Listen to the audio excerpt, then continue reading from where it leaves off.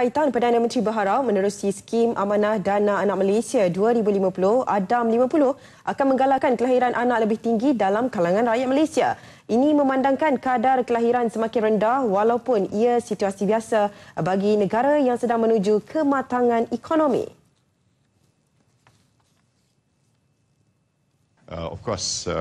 Hopefully it will encourage our birth rate not to go down too low. We have to, as we get to a matured economy, the birth rate will drop. It is dropping in Malaysia, actually, birth rate. Okay. So we want to bring it up. So those of you childbearing age, continue to give birth. That's my message, because we need the size of population.